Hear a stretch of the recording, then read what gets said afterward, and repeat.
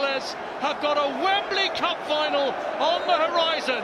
They will be in the Carabao Cup final. Well, going into the tie, Leicester were the favourites. Going into tonight's game, even though Villa are at home, Leicester was still, in my eyes, the favourites. They had opportunity in both games to get to Wembley. They did take them. And in both games, Orjan Neelan was absolutely outstanding for Aston Villa, but it's just that touch of quality right at the death from Trezeguet has got them over the line, and extraordinary scenes here at Villa Park, but great character from Aston Villa to keep Leicester out and take that big chance when it came along. Well, they'll need to wrap these players in cotton wool for big Premier League matches ahead, as well as the final itself. But heroes all over the place. Jack Grealish will get to lead his boyhood club out at Wembley.